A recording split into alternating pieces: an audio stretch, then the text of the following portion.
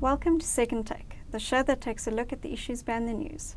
Business leaders this week met with President Cyril Ramaphosa to brief him of sector strategies that could help raise investment and create jobs. Terence joins me to discuss the developments. Hi, Terence. Hi, Chanel. What message was delivered to the President by business? Well, I think that there's been an initiative called the Public-Private Growth Initiative, and they are starting to brief the President, or did this week, on some of the planning that they're doing over the 5-year horizon, basically to respond to his Tumamina call, looking at how we can raise investment in the economy, which has been low for quite some time, as well as to stimulate high levels of growth and job creation.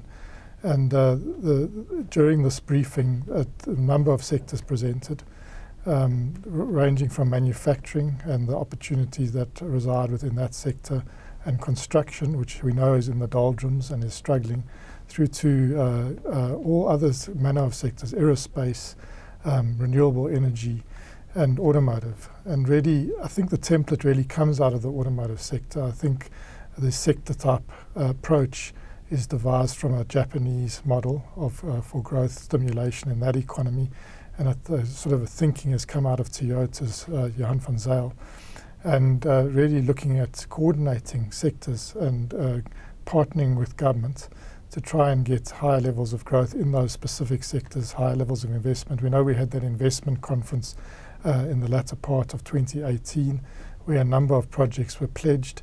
And I think the idea is to really stimulate even higher levels of investment, as well as partnership around specific priority areas like skills development and training. So I think the message was that we as business are ready to partner with the South African government again. There was a breakdown in the trust relationships, especially in the latter years of the President Jacob Zuma administration. I think the last year has been about remedying that relationship between government and business and having a more frank exchange around what needs to happen to get investment going again in the economy. And also I think to say where the sort of gaps are, as well as where the walls and inhibitors are around allowing some of that investment to take place. What was the President's response? I think it was an open ear. I think he used the word open door, in fact, that he wants an open door relationship with business and labour, he stressed, to try and get this economy going at a much higher growth trajectory. We know it's been at a very low ebb for a number of years now. I think the projection is that we won't have grown by more than sort of 0.6% in 2018, which is dismal and below our population growth. And the outlook for the immediate future is also fairly pessimistic, even though we're going to breach the 1% level, say around 1.3, 1.4% this year, or the current projection. That's not really good enough to deal with the chronic problems of unemployment in our economy, the deep levels of poverty, and also the growing levels of inequality. And that will grow if more and more people are without work, because I think that's one way of closing the gap. It's not enough. We have to do other things to close the gap, the inequality gap. But one of the important remedies is getting jobs in this economy, which we really have been lacking. In fact, we've seen a declining trend in terms of jobs. And to get jobs, we're going to have to have higher levels of investment. And to get that high level of investment is going to require confidence. And I think, what we've been seeing over the last few years, a key building block around that confidence is to get that trust relationship again, to get the two parties talking to each other again, and to be on a sort of proactive footing again. And I think then that the confidence comes to start talking about not these sort of 1-2% type levels of growth, but what business is saying to the President, what the President is saying in return. We need to get back to levels of growth of closer to 5%.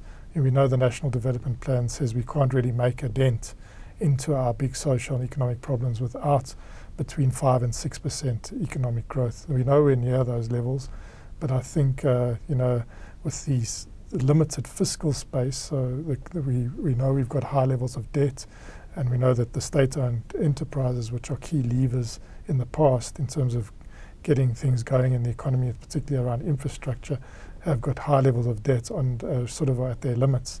And we know that the monetary space is also constrained in terms of being able to do too much more with interest rates. therefore it's really about, partnering with the private sector, trying to get in third-party capital, third-party energy and ingenuity and into the economy. And that's really, I think, why Cyril Ramaphosa has labelled growth as his number one priority. What do you think the prospects are for generating higher levels of growth? Well, I think the recent past has been really dismal and abysmal.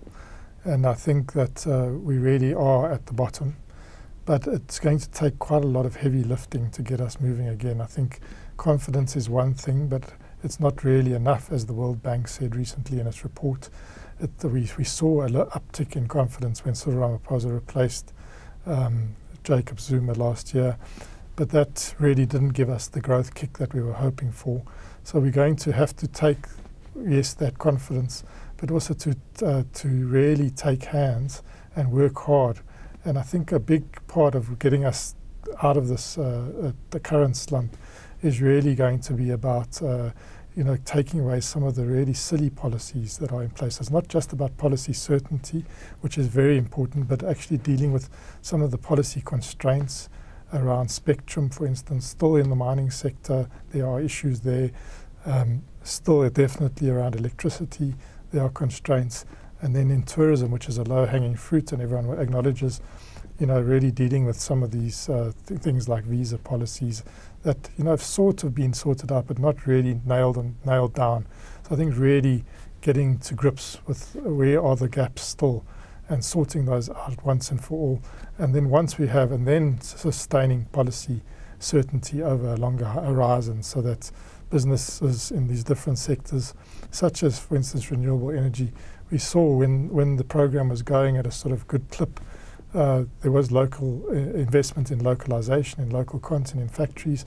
Now those factories have closed because we had a hiatus of a couple of years, and now it's very hard to get components for your wind and solar farm from local South African factories because of, not just policy uncertainty, because the policy didn't change, but lack of policy implementation. And I think there's a feeling that the focus has to be on implementation now and actually doing things together. And I think they dusted off their old Deng Xiaoping quote. In fact, Minister Ibrahim Patel did this week around, getting into the water and feeling the rocks under your feet as you move forward, and rather than trying to have perfect policy and perfect solutions before we do anything. So I think if we are going to get to higher levels of growth, it's going to be about taking action rather than doing lots more talking. Thank you. That's the Second Take Show for this week. Thank you for watching, and join us again next time for more news analysis.